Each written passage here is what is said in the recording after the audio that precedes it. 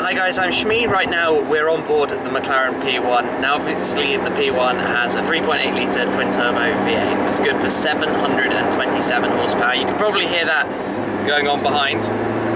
It's pretty cool. But this car has a little trick up its sleeve. It's got a technology derived from the McLaren F1 side of things, so a development of KERS, if you will, they have in the cars, and it can run completely in E mode. It's got 176 horsepower from an electric engine that literally can be turned on at the press of a button here on the dashboard.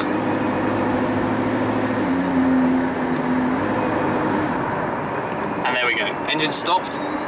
You get a completely changed visual screen. It literally only now shows us power usage alongside the speedo. Obviously it's gone eerily silent in here. You can tell that engine's not running behind us.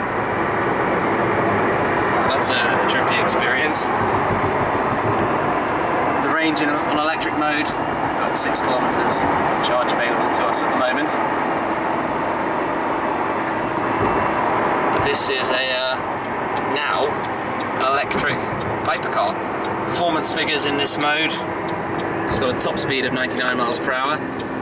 Takes 9.5 seconds to get to 62 miles per hour if you were driving from a standstill like this.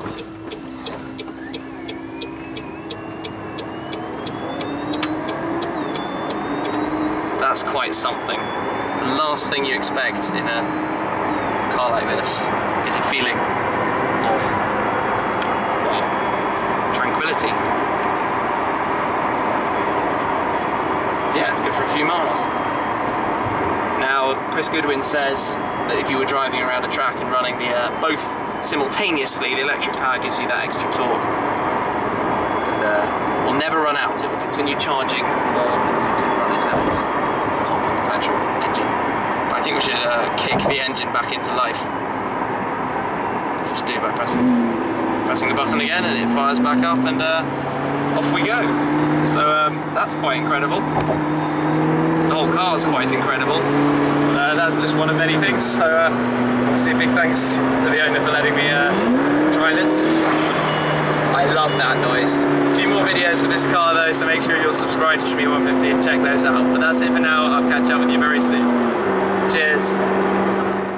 It's fitted with a 3.8 litre twin turbo V8. You get this fantastic dial showing what the car's up to. I'm going to show you the outside.